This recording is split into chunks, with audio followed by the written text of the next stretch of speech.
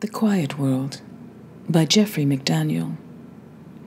In an effort to get people to look into each other's eyes more, and also to appease the mutes, the government has decided to allot each person exactly 167 words per day. When the phone rings, I put it to my ear without saying hello. In the restaurant, I point at chicken soup. I am adjusting well to the new way. Late at night, I call my long-distance lover, proudly say I only used 59 today. I saved the rest for you.